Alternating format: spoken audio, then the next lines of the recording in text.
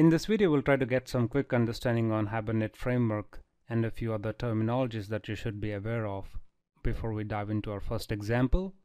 First, let's try to understand the term framework. You can think of framework as an environment or set of libraries that together will help you address a particular set of related problems. Think about any framework out there. We have Log4j framework to address the problem of logging. Thereby, we'll be able to trace the application errors efficiently by taking a look at all the logged messages. And we have Maven, which acts like a framework or as an environment on which we can run our Maven plugins, and these plugins will actually perform the project management tasks. Similarly, Hibernate is also a framework and is there to address a particular set of related problems. And those problems are obviously associated with database. We're going to take a look at the difference between dealing with the database in traditional approach versus Hibernate, and then you'll see the difference. Obviously, Hibernate is going to be a better option. We'll see why in a while. And here are some of the advantages by using the framework, and these are quite obvious. Frameworks would save a lot of project development time because you don't have to write all on your own what a framework is already doing. Instead, you can just download the framework and use those libraries. That would save a lot of typing, and it will also increase the overall productivity of the project, which is quite obvious. And framework will help you write clean code. You can accomplish the same task with lesser number of lines of code, and at the same time your code looks more readable, etc. And then we have ORM, or Object Relational Mapping Tools. These tools help you map the Java objects with the relational database tables. If you take a look at a Java object, you have an object called student within which we have all these properties, ID, name, and email. We can sort of map the same with the relational database table.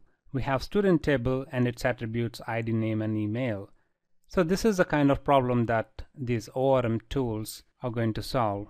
And here are some of the examples of ORM tools. One is Hibernate, which this course is about. Eclipse Link is another example of the same.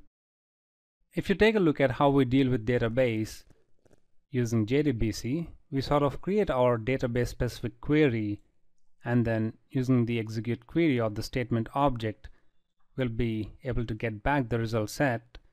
And then we have to manually take care of looping through all the results and assigning those results into an object like student. And then we're also adding each of these student object into the students list. Well, all this can be done automatically when you use an ORM tool like Hibernate. So that's going to save a lot of time and a host of other benefits. And one of the real reasons why we want to use an ORM tool is it would help you get rid of some of the discrepancies associated with trying to map the Java objects with the relational database tables. For example, not all data types that are supported in Java are supported in database. So tools like Hibernate are actually going to solve that problem, and it would enable the developers to interact with the Java objects, while Hibernate is actually taking care of mapping those objects with the relational database tables and is going to perform all the database operations. So these ORM tools are going to provide that kind of an abstraction for developers so that they more or less interact with the Java objects but not with the database. Java Persistence API is simply a specification whose implementation is actually provided by these ORM tools, and Hibernate is one of them. So at later point of time, if you try to switch to a different alternative or a different ORM tool, then you have that flexibility because all these frameworks will actually implement the same specifications, which is Java Persistence API specification. And here's the Hibernate definition, and you'll be able to understand on your own. Hibernate is simply an open source ORM tool from Red Hat, and that is basically a framework that provides implementation for Java Persistence API. And the major role of Hibernate is to map the relational database tables with the Java objects. Here is the high-level architecture of dealing with the database using the traditional approach, using JDBC. So we have our Java application inside which we're going to use the JDBC API to sort of interact with multiple databases by using the driver manager. And these drivers that are specific to database will actually implement all these API specifications so that we can interact with the database.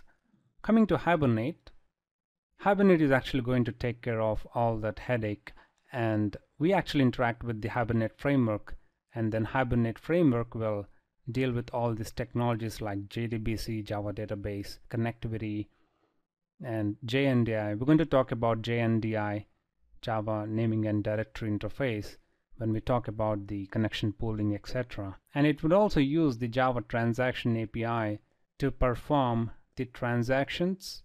We're going to take a look at examples of transactions as well. So this is the high-level architecture of Hibernate. Now this is not the exclusive architecture. There are a few other components that are involved in this architecture, but I'm not going to present them right now. For obvious reasons, you're not yet aware of some of the concepts involved in Hibernate. But I will definitely revisit the Hibernate architecture and would let you know the other components that are involved in this architecture. So for the time being, this is what Hibernate architecture would look like at a very high level. Alright, let's continue from next video.